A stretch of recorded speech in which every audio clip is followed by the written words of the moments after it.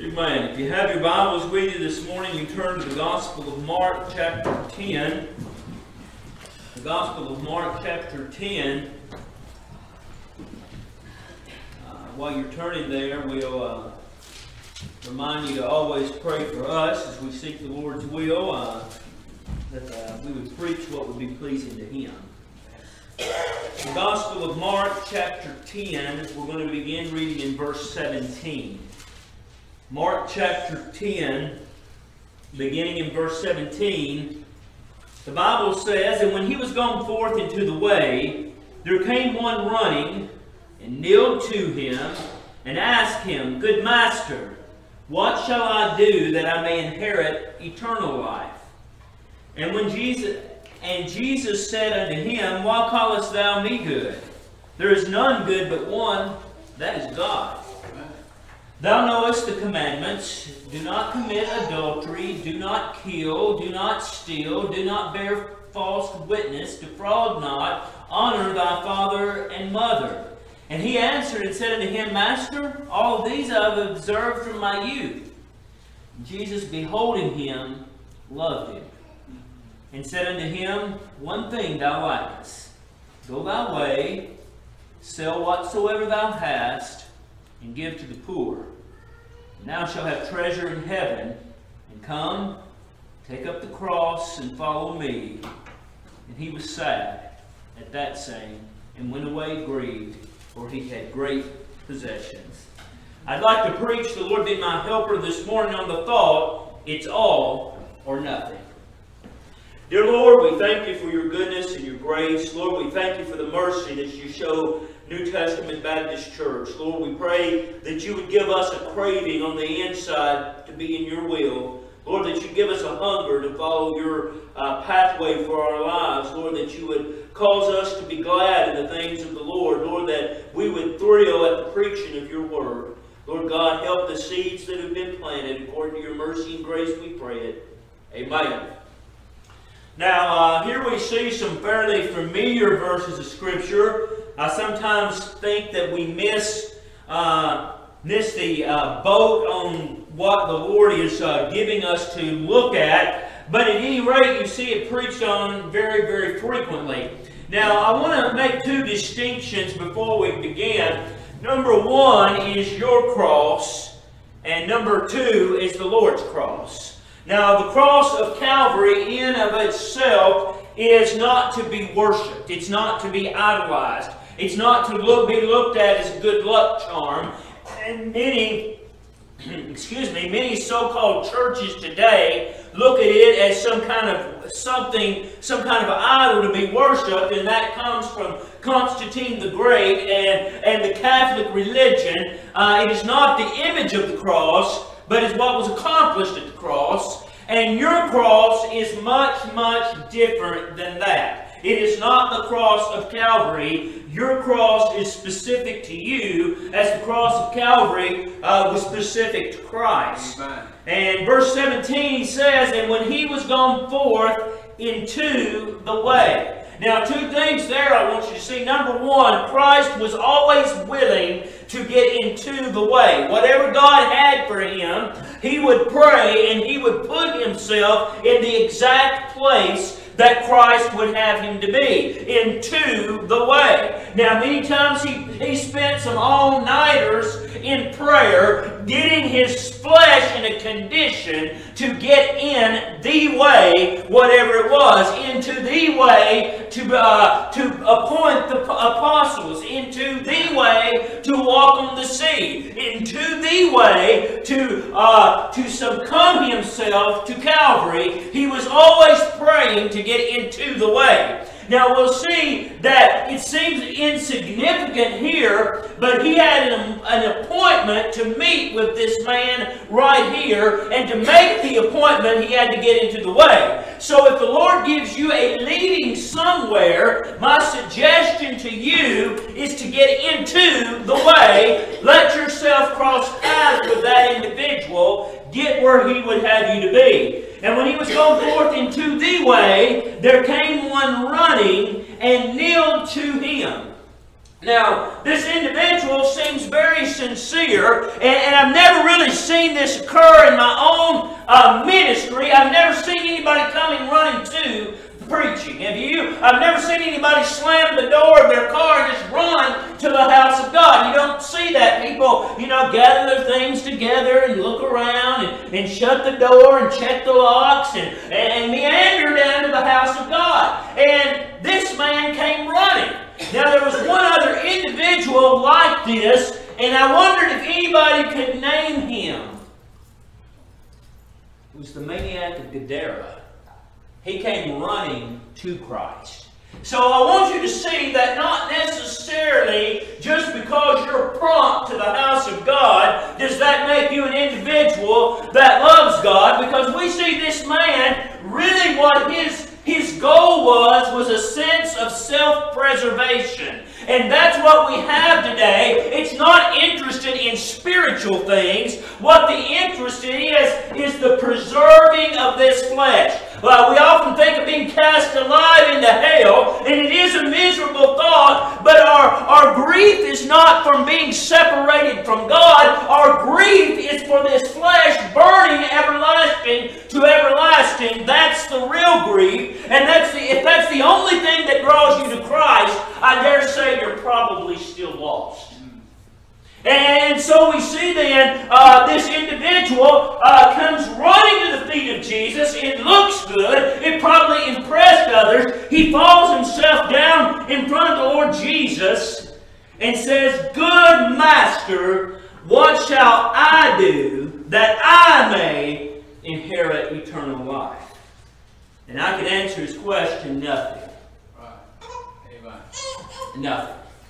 And the Lord was using him as a point of illustration, and He used these events to show him exactly where he was, and he missed the boat. He never got it. And I want you to see, really, he did the same thing with Nicodemus. Nicodemus came to him by night and said, "Oh, good Master," called him the exact same thing, right? He says, "Good Master," and he says, "You must be born again, Nicodemus."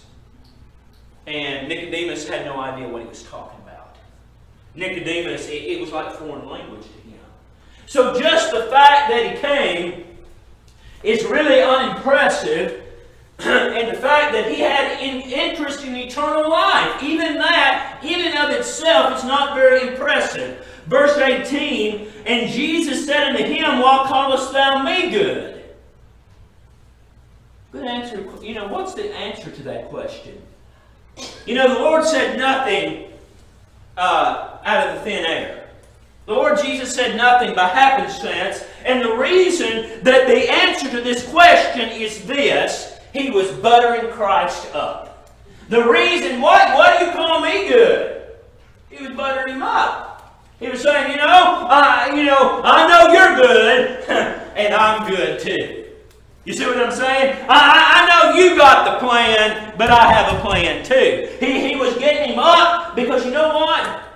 He really did not love Christ.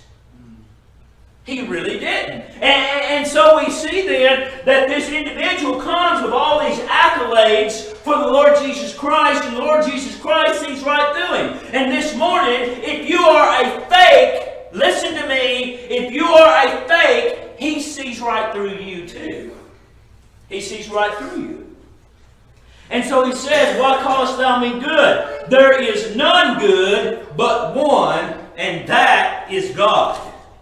Now, He seems to be saying that He's a regular mortal here, and I've had a lot of people take that out of context. But who was Christ? Was He not the God-man, the Lord Jesus Christ? So he was saying, "I'm the only one that's good. You're not good.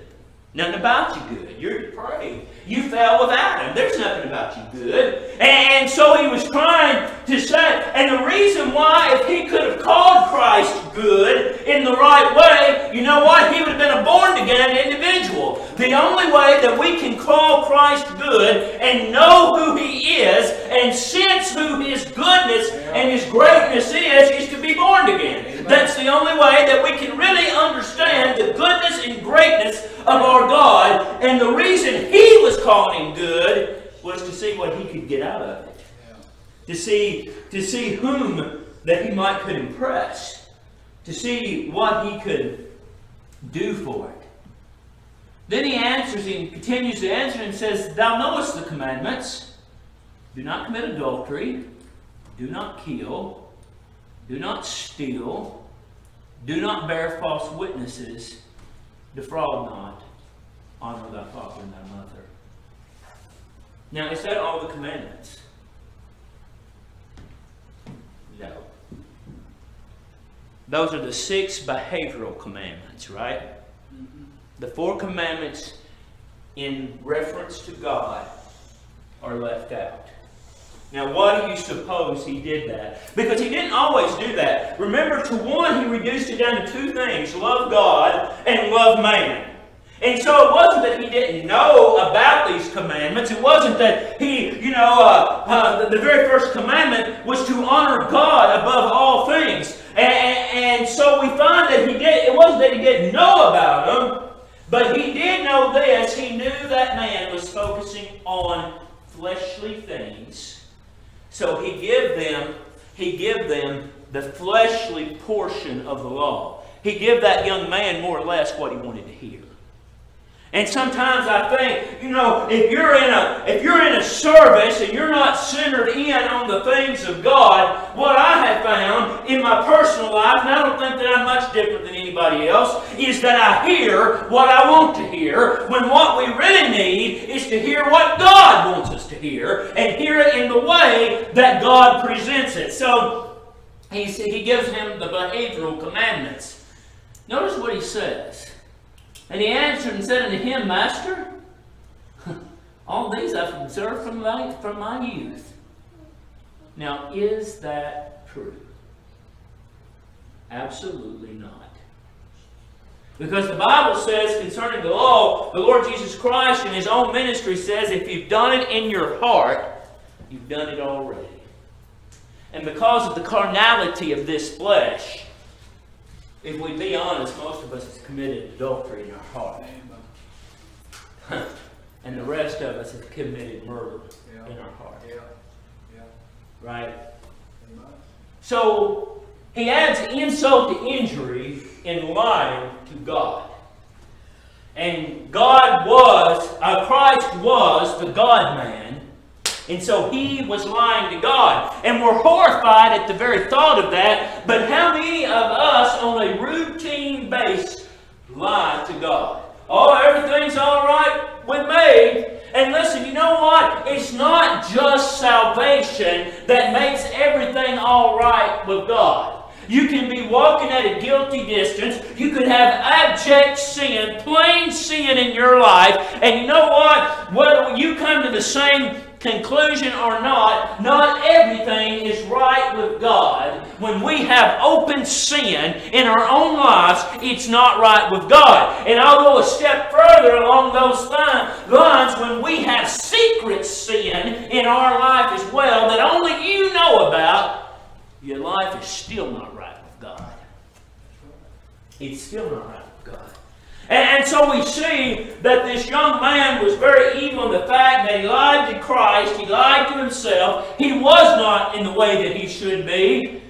And then notice verse 21. Then Jesus, beholding him, loved him, and said unto him. Now, I want you to see that Christ loved him. Now, that's hard for me to understand. But I will say this. Christ came the first time as a lamb, and He'll come back as a lion. Christ, God the Father, the great God Jehovah, Elohim, He is that section of God that is righteous, and He will devour you in a moment because of sin. Now, here He presents Himself as the humble lamb. Now, did He love him to save him? No. Did He love him unto salvation? No. Did He shed His blood for him? No. You say, oh, how can that be? Well, lost person, listen to me. Did you have good fresh air to breathe this morning? He loves you. Did you have something to put in your gut this morning? He loves you. Did you make it safely down here to the church building? He loves you. He might not love you to everlasting salvation, but just the grace and mercy of life, listen, He loves you. Amen. And he loved this man in the sense that he gave him life. But He also loved him enough. Have you ever had anybody love you enough to tell you what's wrong? That's what He was fixing to do. Now, my mother could be a master at it. And she loved me dearly. But she would tell me when I was messing up. And if you have good parents, they do the same thing for you too. That's love. May not be the kind of love we always want to hear. May not be the kind of love we always want to feel. That's what's wrong with parenting today. You know what? When you have a rebellious child, the worst thing you can do is, Joey, that's fine. You keep being a rebel. That's not love. All you're doing there is validating sin. That's all you're doing.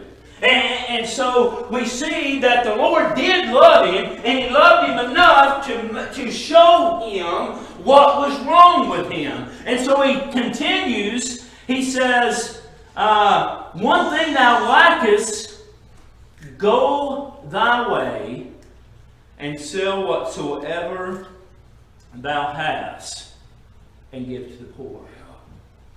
Now, you can't take up your cross carrying the world. Now, there's not one of us in this building this morning who are rich.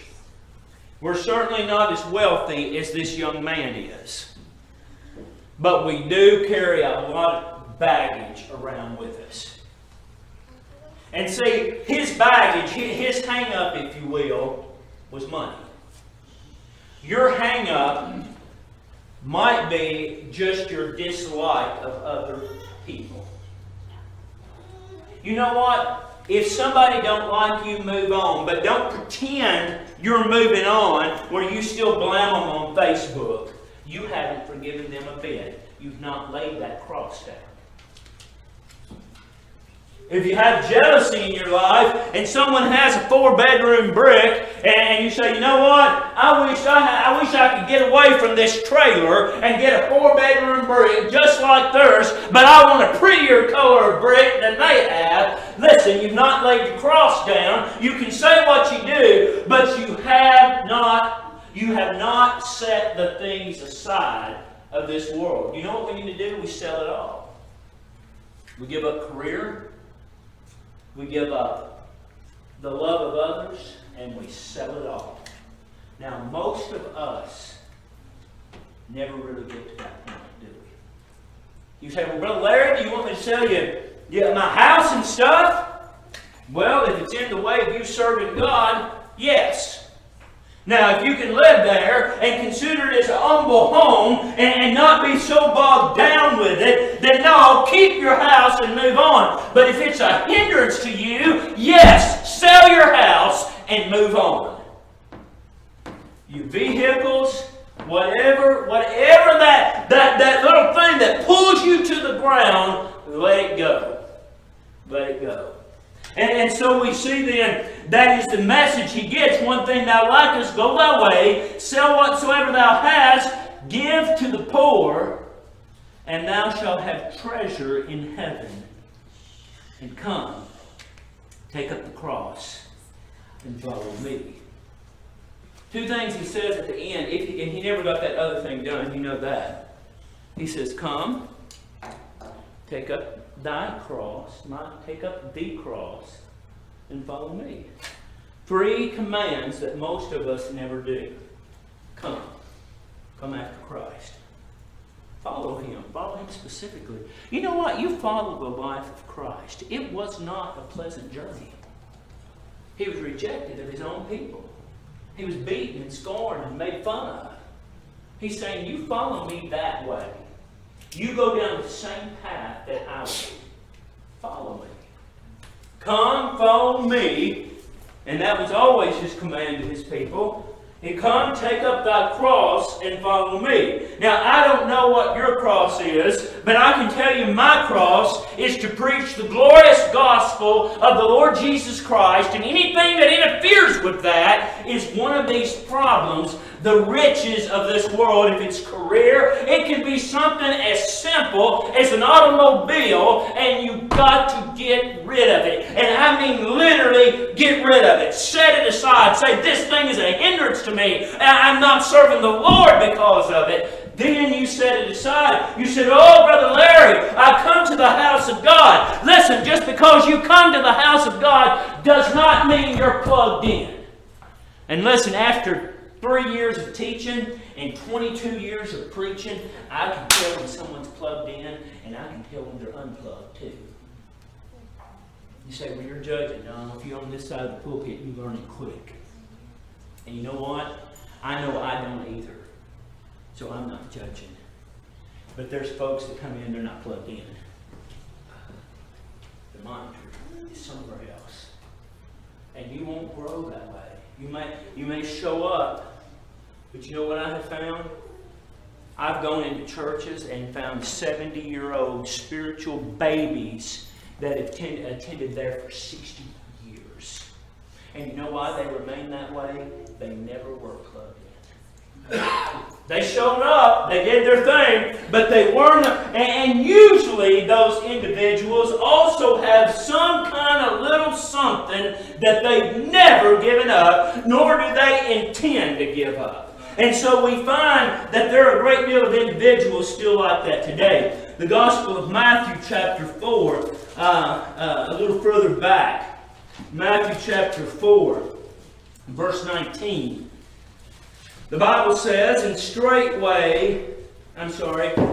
straightway left their nets and followed him. Now the individuals that he's talking about there is Simon Peter and Andrew his brother. And the Lord Jesus calls to them and says, follow me, and I will make you fishers of men. Now, they did just that. Now, let me say this, and we'll read of the next group that he calls, 2 more brothers.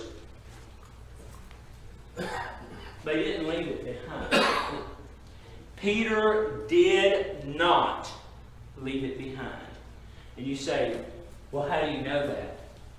Well, I know 3.5 years later, he said, I go fishing. And you know what? He still had his boat because they were out in it. He didn't let it go. You know what? This world will bog you down. And again, I'm not talking about things this morning.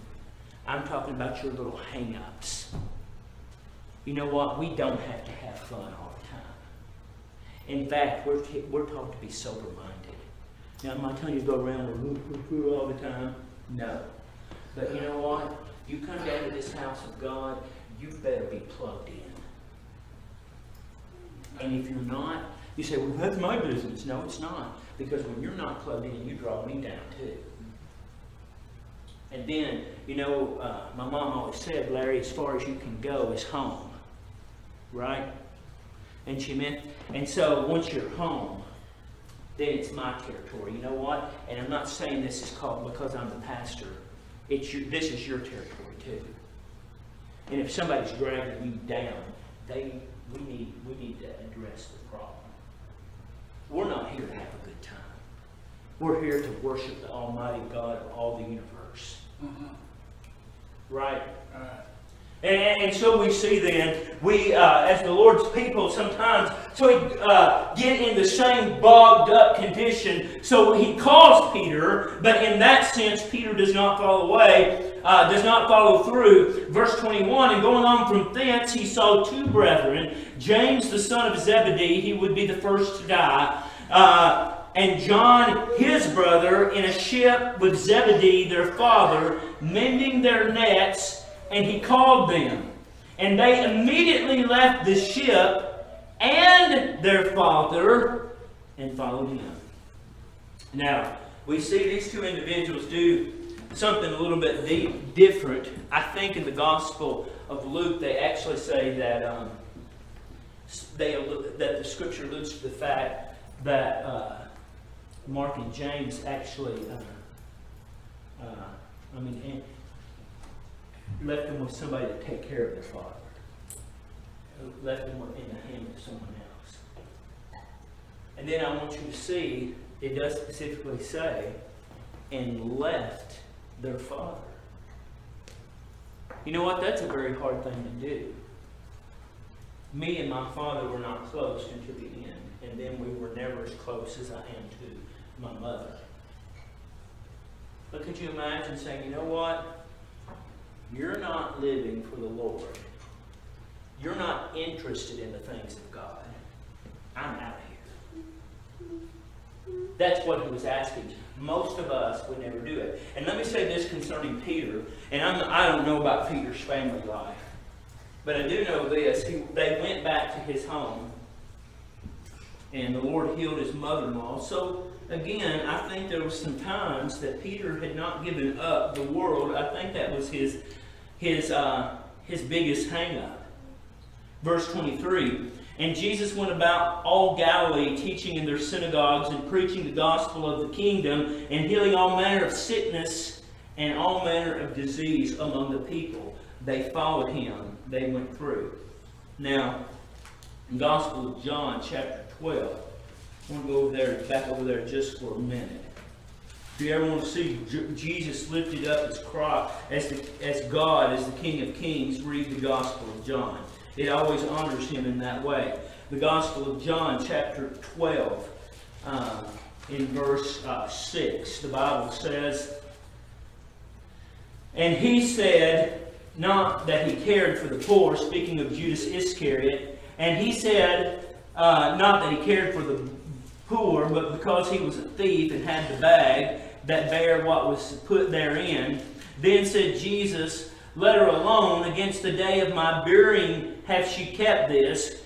For the poor always ye have with you, but me you have not always. Now I want you to notice two things. First of all, we know the Bible says concerning Judas, I think it's the Gospel of Matthew chapter 7, that he was a devil from the beginning.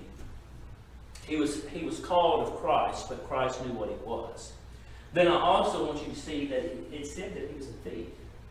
He carried the bag, and he was pulling his portion out, keeping himself going. And we know that to be true, and it was his besetting sin. And every one of us have a besetting sin. Because what did he do to the Lord Jesus Christ? He sold him out for money. 30 pieces of silver. And you know what? Your besetting sin may be something as small, or we see it as small, as self-righteousness.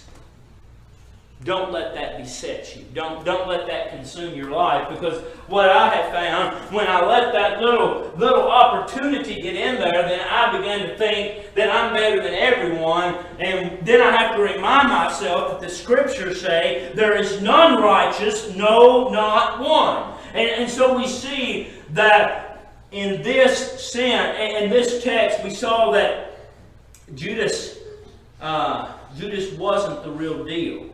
He had not given up everything. He was still a thief even after this.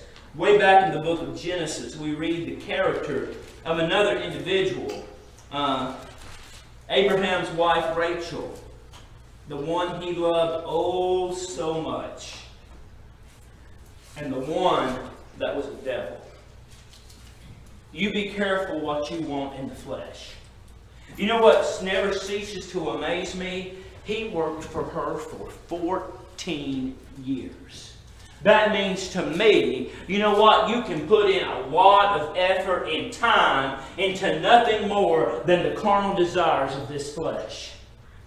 She was a worldling. Everybody wants to give Rachel the accolades. Rachel always held on to her father's gods. She never gave them up. And that's why you know what? She died back on the road back to the homeland because she didn't deserve to be there. Did you ever think about that? She didn't have any interest in the things of God. And it says concerning Leah that she was a little homely. She wasn't the most pretty. Rachel had her up on looks. But you know what? Leah had a desire to serve God. Leah made it down back to the homeland. Leah had an interest even in pleasing her husband. Do you know what? That was never said concerning Rachel. In fact, all it does is say she was jealous of Leah. She was a rebel. And so we see then that as they're making this journey back home, that she didn't intend to give anything up that she was accustomed to. Genesis 31, verse 31. Genesis 31, verse 31, the Bible says, "And Jacob answered and said to Laban, because I was afraid." He had asked him, "Why'd you leave in the middle of the night? For I said, peradventure that thou wouldest take by force thy daughters from me." Now the reason, listen, Jacob had some genuine concerns there. It was a genuine threat. It could have happened. He knew his father-in-law all too well. And with whomsoever thou findest thy gods, let him not live. Now you remember the accusation. He says, "I've seen some of my little golden trinket gods taken." And he says, "I know they're in your stuff somewhere." And you know what? This was the sad part. Jacob was so confident in his family. He said, "Just wherever you find them, kill that person."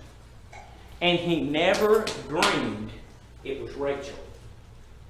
You know what? It'll always be the one you least suspect. It was Rachel.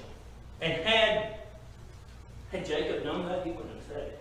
You know why? Because he was a protector of Rachel. But you know what? He made a promise. And it happened. She died before they got there. She died before they got there. When Benjamin was born, and even in the birth of Benjamin, she shows her selfish, hateful nature, and says, "You call him grief. You call him dead." That's what Benoni means, is grief. And you know what? Jacob wasn't answering. He said, "I'll call him Benjamin," meaning the son of my old age, or the joy of my old age. See, she was a very, very self-centered woman and always wanted things the way that she wanted them. Now continue on reading me with verse 32. "With whomsoever thou findest thy gods, let him not live. Before our brethren, discern thou what is thine with me, take it to thee." For Jacob knew not that Rachel had stolen them. And Laban went into Jacob's tent, and into Leah's tent, and into the two maidservants' tents, but he found them not. Then he went out of Leah's tent, and entered into Rachel's tent.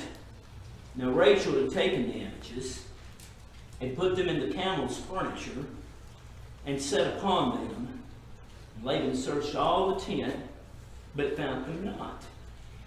And he said to her, "Let it not displease my lord, that I cannot rise up before thee, for the custom of women is upon me." And he searched, but found not the images. Now, two things there. She was always looking for an excuse. Now, I don't know when she would say the way of women was upon me. I personally think she was referring to her pregnancy. Because it wouldn't be very long before Benjamin was born. Right. But you know what? All that was a worldly, carnal excuse. And she knew it. She knew they were there. She never gave them up. Nor did she ever intend to give them up. That was her nature. That's who she was. And so we find then, as her life draws to an end, that she didn't want the gods of, she didn't want the great God of all the world. Her cross was these little gods. Her cross was the falsehood that they took with. Her cross was idolatry. And you know, very frequently we pick up our trinkets and carry them around with us too. We won't let them go. That's all too important. And more often than not, they come in little things we can't see, like bitterness, hate, and strife. And we don't intend to give them up. You know what? Because she's wrong and I'm right. She's never said, I'm sorry. So what? Forgive them anyway. Amen. That's what the Bible teaches, is it not? Is it not so? And so we find then that when we have a cross, when we're singly focused on Christ, let me show you what happens in one single verse and we'll close. In the book of Acts. Now, the church at Jerusalem had been set on fire by the work of the Holy Ghost. They were centered on doing what Christ had left them to do.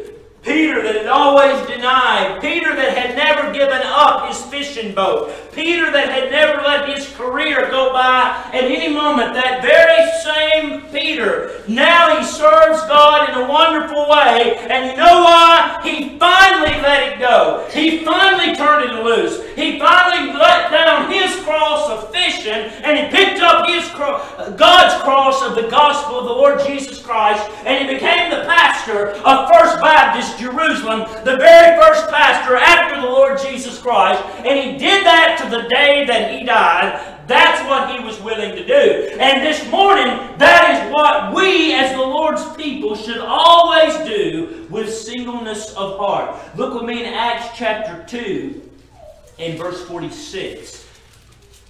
Acts chapter 2, well, let's read verse 45 with it as well. Acts chapter 2, verse 45. And they sold their possessions and goods, and parted them to all men, as every man had need. You know what? They did exactly what the Lord asked of that rich young ruler, did they not? Yeah. You know what? In other words, I could sell my house. You know, have you ever thought about really, and you know, I don't know if we would eat, you know, a minimal diet like we should, instead of pigging out on chocolate cake all the time, but just really what we need. And me and Donna sold our house and say we got $150,000 for it. How long could we feed this church? I would be willing to say if we would eat reasonably, we could probably feed this number of people for 5 years. You see what I'm saying? Give it up. Let it go. And that's what we as the Lord's people did and need to do. And they had the singleness of mind to do this, and they did not worry about earthly treasures. They were not concerned about the results. They just followed through, and they sold their possession and goods and parted to all the men as every man had need. And they continually, daily, with one accord in the temple, and breaking bread from house to house, did eat their meat with gladness and singleness of heart. They had given it up. They had laid this world down, and they pick up the world to come. See, we need to do that. We need to get off the little trinkets and stuff that we hide. The little grudges that we hold. Really, that's the biggest trinket that I know among God's people today, is grudges. And you will never be pleasing to the Lord until you look it away and say, I'm done. It doesn't matter what the other person does or says or has done. What you need to be focused on is the benefit of self. So I ask you, are you the rich young ruler? Or has the Lord finally brought you to the point of Peter? And you know, think about it. It took Peter 3.5 years to finally get it. Really, if you take it carefully and look at it, 3.5 years and 40 days to finally say, oh, now I know what he was talking about. Remember what the Lord said concerning Peter. He says, Peter, I pray for thee that I pray for thy strength, for the devil has desired to sift you like wheat. But when ye are converted, strengthen the brethren. Now, he wasn't talking about being saved, because he was saved in Matthew 16, right? But he was talking about Peter had some hang-ups. And he says, Peter, get rid of them. And when you do get rid of them, strengthen the brethren. How did he strengthen them? He was their pastor. He followed through what he said. So whatever our problems are, for each other's benefit, we should give them up. For each other's help, we should go after this with singleness of heart.